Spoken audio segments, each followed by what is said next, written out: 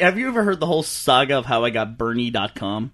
Burnie, Tasmania is a city in Tasmania, and it's spelled exactly like my name, B-U-R-N-I-E. Well, I registered Bernie.com a very long time ago. So the city of Burnie, Tasmania started to contact me, and they wanted the website. And I made these outrageous demands like, I will give it to you as long as you will have a parade in my honor, and I get to march in the front of the parade, and you build a statue of me, which I'll pay for, but you have to put it up in a park somewhere where it's me, and I have, in the outstretched hand, I have a can of Foster's, and tucked under my arm, I have a platypus. And I get to make up the inscription for why I have a statue.